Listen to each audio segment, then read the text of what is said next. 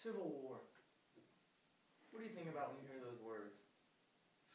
I think about brothers dying, brothers killing each other. I think about the national debt increasing by a staggering 4,000%. I didn't even know percents could go that high. 4,000? I thought the highest was 100%.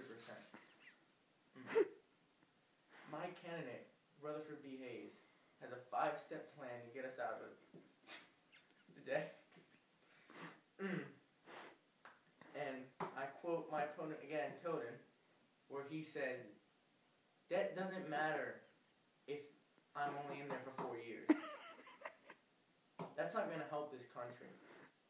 My candidate has a plan and a goal in mind. Rutherford B. Hayes is experienced. He was a lawyer. He went to Harvard Law. Harvard Law. He was a Civil War hero. He fought in that war. He knew what it took. As in Tilden, did not fight in the war. Was not a hero. Rutherford B. Hayes.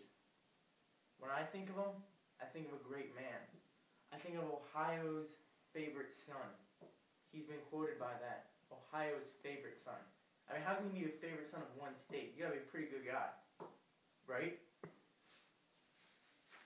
We believe in radical Reconstruction. We want the South to pay for this. We need to speed this process up. So we want the South to pay for it. Also, we have a plan to move Indians out west.